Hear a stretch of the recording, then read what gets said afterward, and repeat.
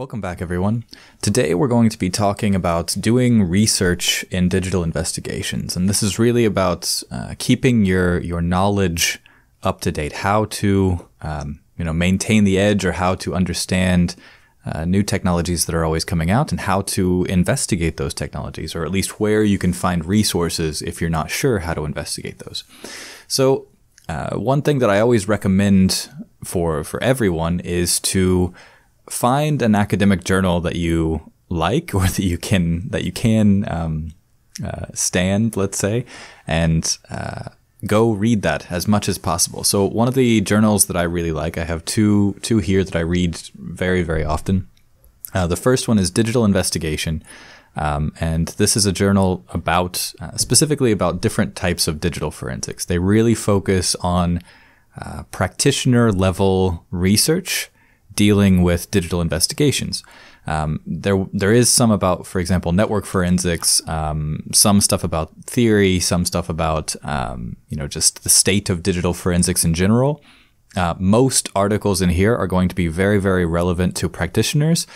Even the theoretical ones are, if those ideas tend to be somehow integrated into tools or other aspects of digital forensics later down the line. So it's very important for kind of everyone to understand, I guess, what's going on, especially in journals like this.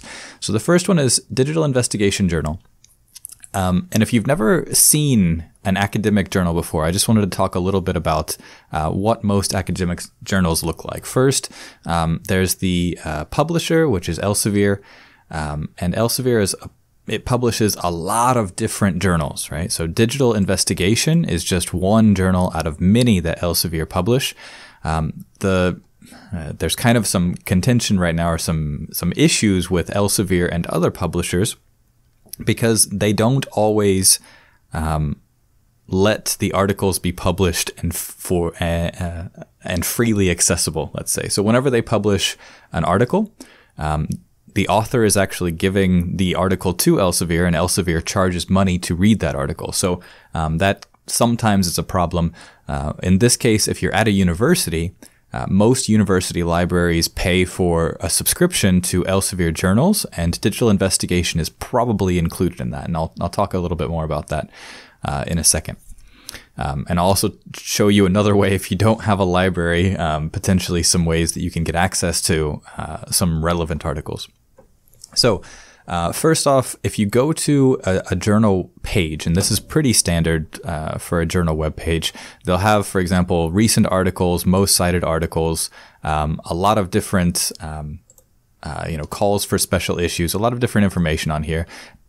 And we can see that the recent articles, the title of one of the recent articles is Detection of Upscale, Crop, and Splicing for Digital Video Authentication. Okay, this paper is going to be probably very, very technical. It's going to be talking about video, essentially, here it says video authentication, but basically different digital forensic topics related to video analysis, right? So, yeah, this one's going to be very, very technical. Memory Forensics, A Path Forward by Andrew Case. Andrew Case and Golden G. Richard are both quite well known for memory forensics and file carvers and things like that.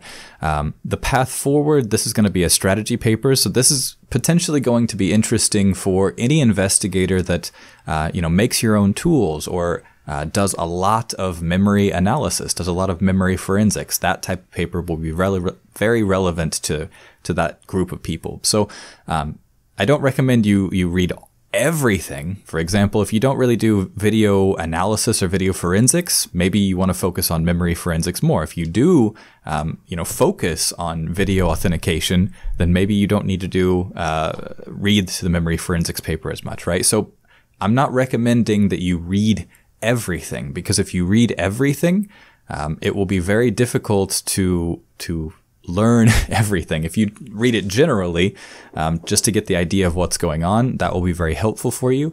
But I don't recommend that you read everything in depth, because there's just too much going on. Digital investigation has a huge area that it covers. And maybe you only need to focus, especially if you're starting out, you really need to focus on things like computer forensics, disk analysis, acquisition, possibly memory forensics, things like that. Okay. So look at the titles first of different papers that are published and see if you think that they're relevant to what you're trying to do. Okay. Special issues, basically every journal usually publishes some type of special issue and they cover a particular topic. So for example, special issue on volatile memory analysis, special issue on cloud forensics and state-of-the-art future direction, special issue on big data. So these are, special issues are themes basically. So a particular issue of, for example, digital investigation will cover all sorts of different topics. Special issues tend to have some theme that they try to go for. Okay. Basically the only other thing you need to know about kind of looking at a journal or trying to assess whether a journal is good.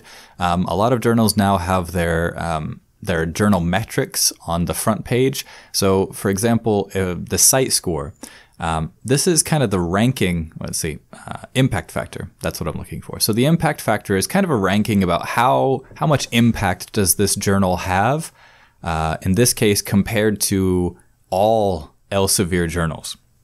In digital investigation, if you start looking at impact factors, digital forensics journals, I should say, are always extremely low impact. And the reason for that, I think there's two reasons for that. First, the digital forensics and really information security community in the world is relatively small.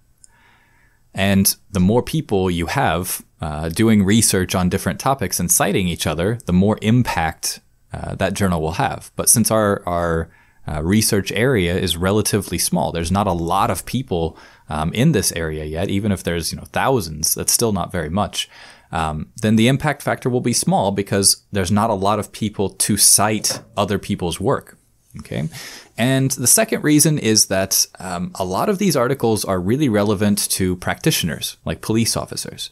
And police officers, well, they do publish articles, but they don't really publish a lot of articles usually. Most of the police officers I've met, in their master's program, they might publish one paper, or if they find, a new issue that's a really big challenge for them and they solve it, they might publish a paper on that, but they don't publish very often. And that means that practitioners, the main people who are reading these journals, don't really produce a lot of articles as well. Not to say they don't produce articles ever. A lot of practitioners produce really, really interesting work. But we have a huge community that's reading, but not a huge community that's publishing. That's basically it. So impact factors, you'll notice for digital investigation, are relatively low. This one's 1.2, and really digital investigation, along with some IEEE journals and JDFSL and a couple others, are the journals for digital investigation. They are the main journals with our main community around it. So even though the impact factor is relatively low, kind of take that with a grain of sand. Like, the community itself is relatively small, and that's why. If you're trying to assess the quality of a journal, impact factor, relative to other digital forensic journals in the area, this is a relatively high impact factor. But if you compare it to something like medicine, it won't be. Okay, so picking quality journals is also very important. And once you get used to reading academic articles, you'll be able to figure out if a journal is relatively high quality or not. I highly recommend digital investigation. They are, in my opinion, very, very high quality. Okay, so this is actually the journal page, and they have some information. But if you want to read the articles or get access to the articles, you could buy a subscription to the journal. They also have, if you click on open access articles are articles where the authors have paid extra money. That way, people can get the article for free. Okay. So these open access articles are free for readers, right? there won't be completely open access issues of the journal. Some articles that you're very interested in might not be open access just because the authors, couldn't afford it or whatever the reason is. But yeah, so open access articles are free articles. So if you want to actually get started, click on open access articles and then click on view all articles. And that should take you to, another page here which is the list of open access articles. So robust bootstrapping memory analysis against anti-forensics. This is actually a group from Korea. So open access articles, freely downloadable, freely readable. Some are very useful, but that's not the entire issue. One thing that I do recommend is Science Direct. Let me go back. Science Direct. Yeah. Okay, so Science Direct. So Science Direct is Elsevier's, how do I say, they're kind of repository of all of the journal documents, okay? So all of the articles that are published in Digital Investigation can also be found on Elsevier, including all of the different volumes through the years. So I think going back there, 2004 was the first issue. So you can go all the way back through Digital Investigation and read articles from a very long time ago, depending on the subscription of your institution. Here, I'm logged in because I'm on campus. I'm already logged in automatically, or it automatically detects me as Hallam University. Okay, so I have access to all of the articles, even if they're not open access. So on Science Direct by itself is very interesting or very useful because first you can click on an article and then you can read it online. So I get full access to all of the text online, which is very handy. But you can also download a PDF of the article. Okay, so I tend to download PDFs and put them on my phone and read them whenever I'm on the bus or something like that. If you can, or if you're looking specifically for Elsevier journals and you want to get access to the content, try to use Science Direct with the journal name. Okay, once you find the journal on Science Direct and you know the link, so in this case, the link for Digital Investigation is this number. If you don't have access to Science Direct and you can't buy a subscription, I would recommend trying to go to your local library or a local university. Sometimes, depending on how the university's network is set up, you might be able to get on the university's guest network and still get access to Science Direct through their subscription.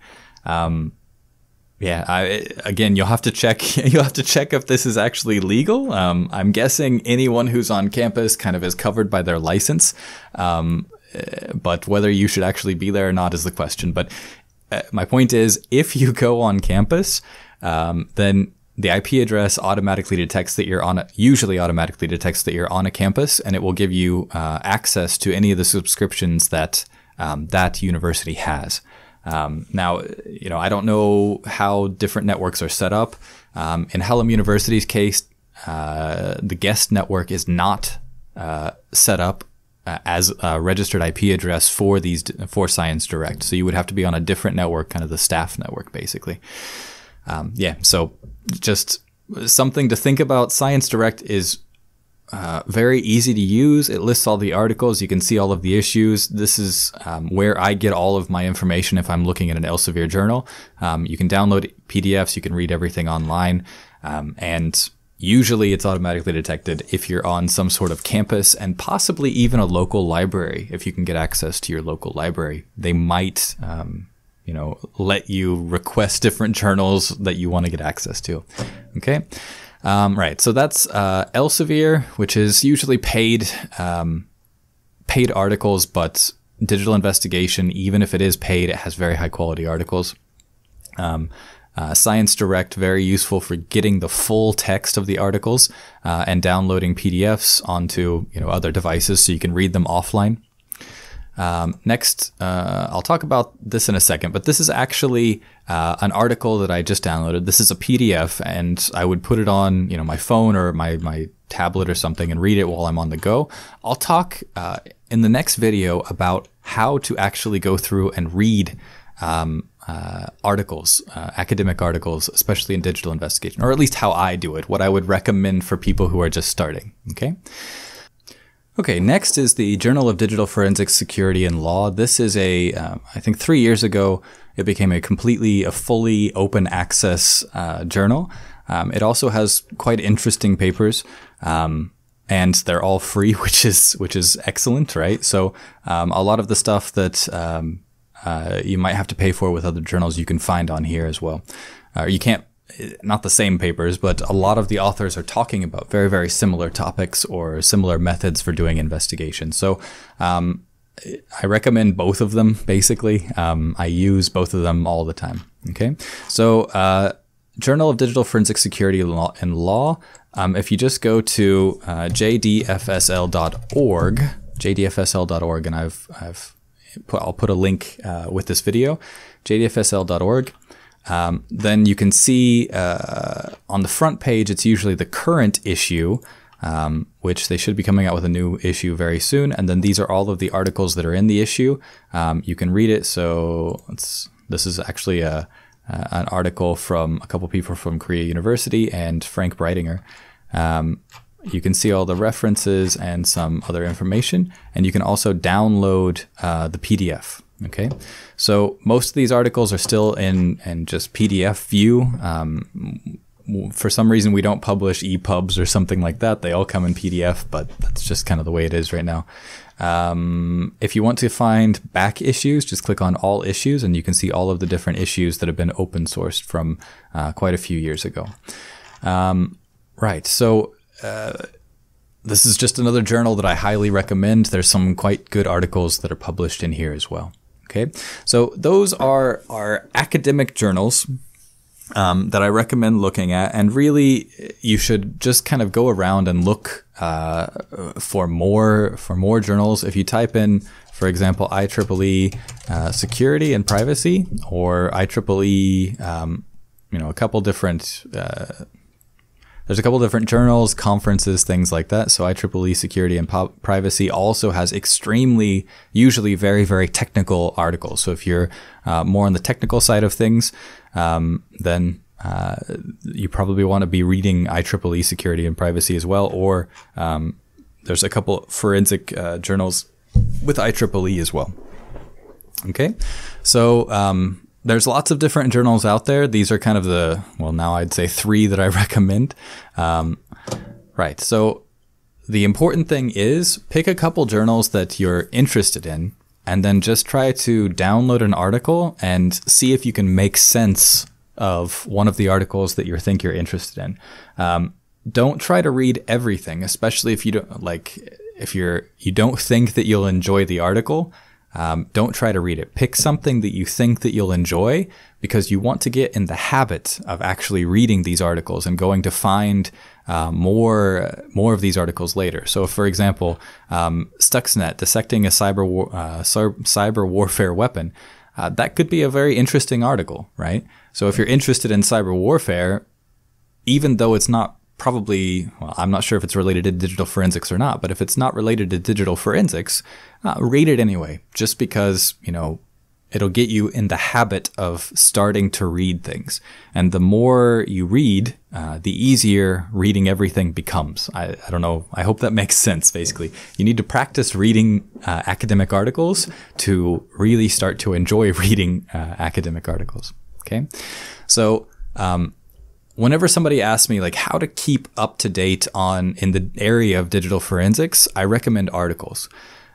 Articles don't usually talk about the newest tools. They might talk about kind of experimental tools that academics are producing, but they don't usually have a hands-on guide about how to do different how to use different tools, but they might talk about new artifacts found in new versions of Windows, or how to analyze a new feature in a kernel or something like that, right?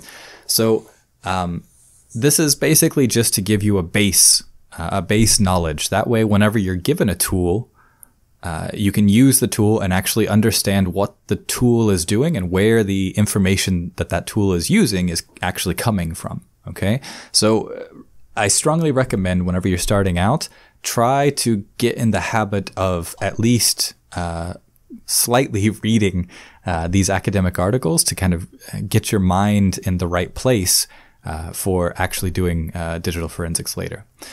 Okay, right. So those 3 journals were Digital Investigation, Journal of Digital Forensics, Digital Forensic Security and Law, and basically any of the IEEE journals, IEEE Security and Privacy, and I don't remember the forensics one right now. Okay, so after journals are, can we say, very heavy, right?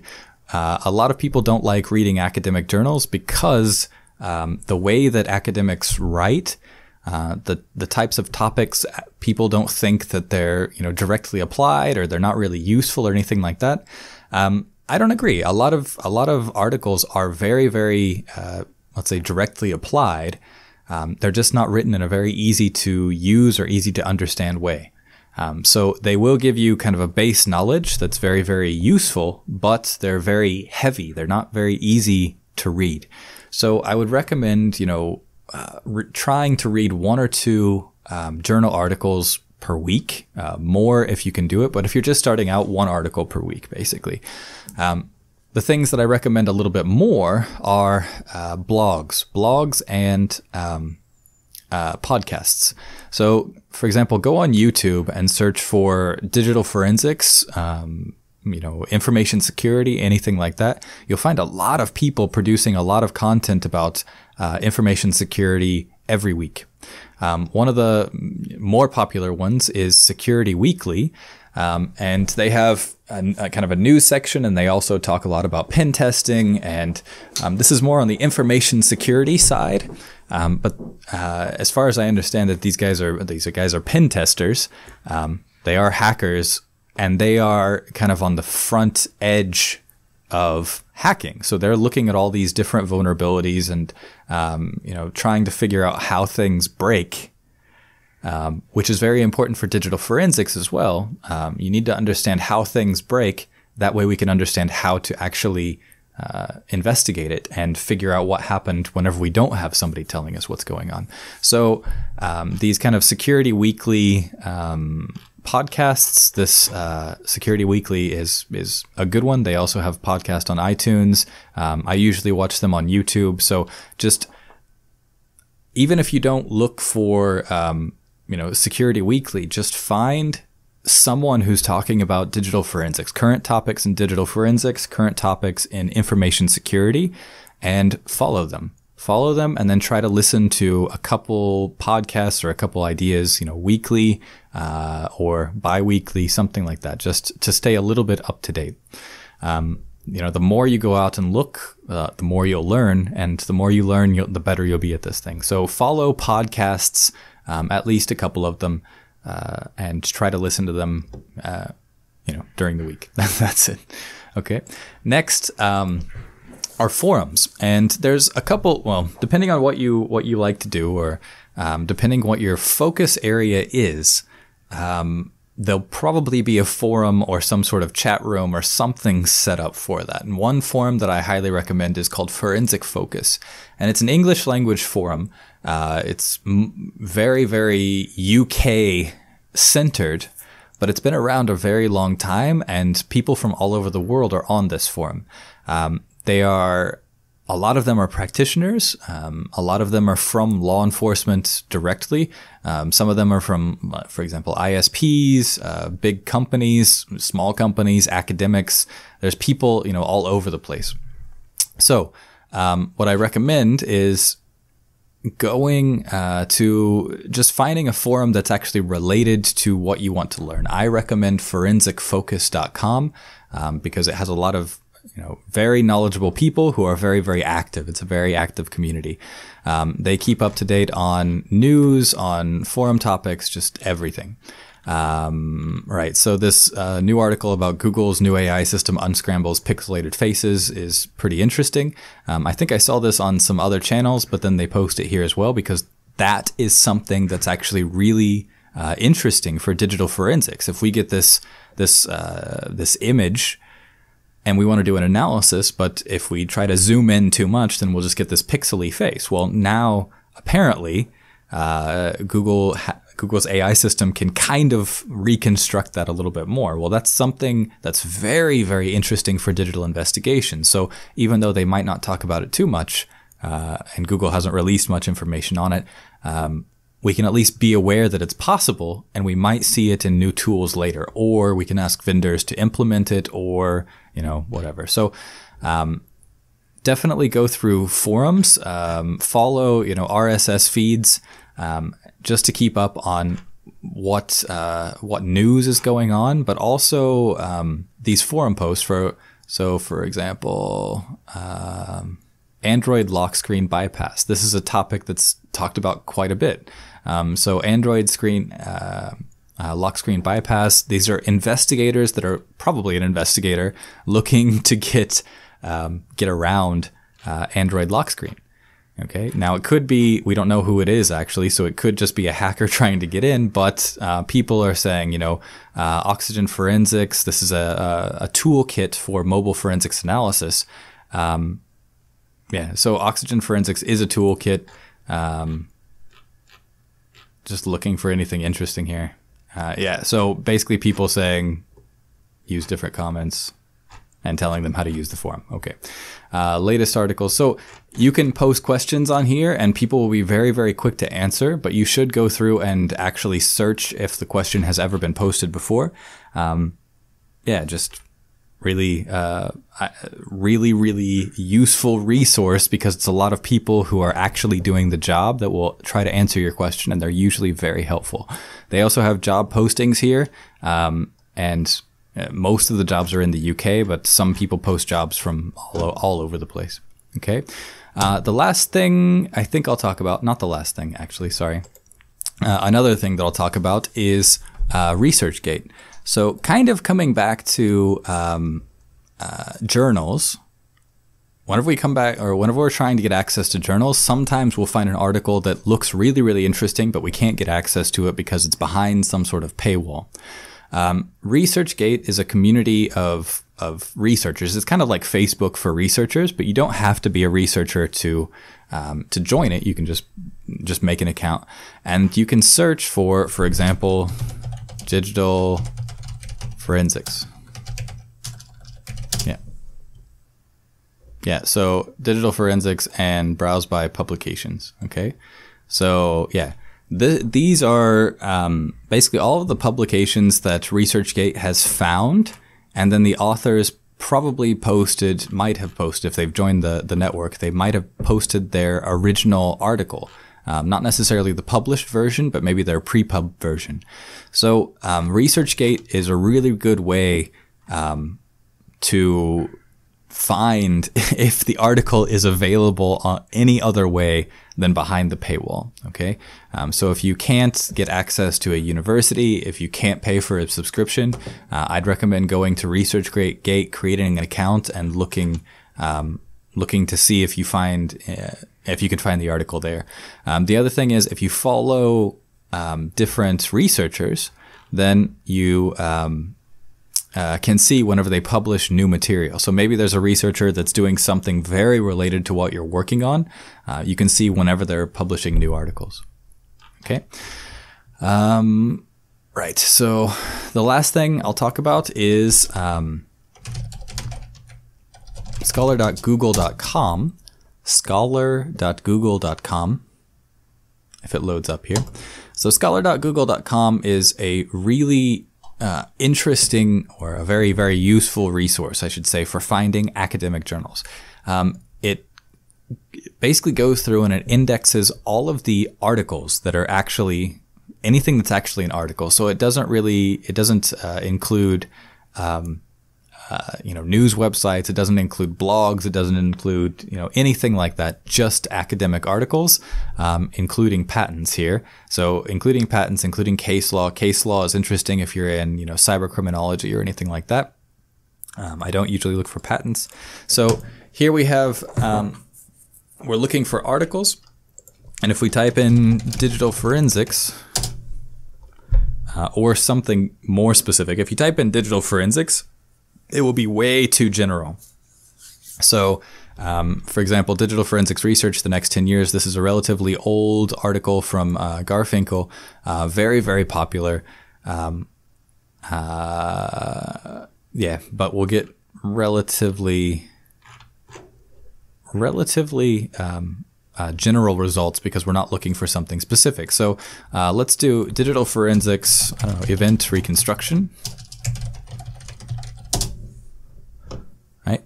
And then now it's like different articles using talking about event reconstruction. I was talking about it because this was my my research professor, and he published a lot on event reconstruction.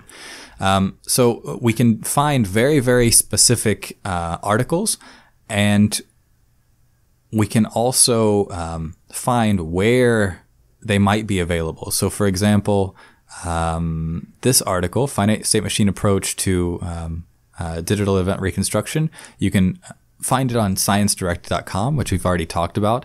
If I wasn't on campus, it would probably be behind a paywall. Well, Formalizing Event Reconstruction in Digital Forensics is at formalforensics.org, and it turns out that this is, I hope it's still up, yeah, this is his actual website, and this was one of his PhDs.